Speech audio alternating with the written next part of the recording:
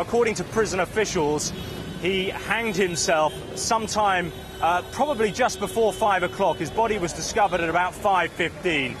Now, the prison authorities are saying that he managed to use his clothes to make a noose and then hanged himself from the bars in his prison cell.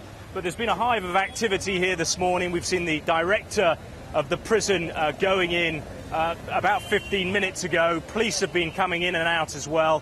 Forensic teams are trying to establish how this possibly could have happened. And the police are also saying that until a post-mortem examination is carried out, they won't be ruling out murder in this case.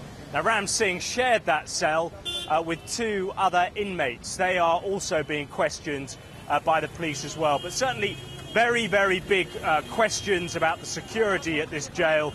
You have to bear in mind, of course, that Ram Singh was on suicide watch. He was supposed to have been watched around the clock, 24 hours, 7 days a week. Now, clearly there has been a breach in that security protocol, and it's claimed he has managed to take his own life. But certainly very serious questions being asked here at Tihar Jail about the security that was provided for this man.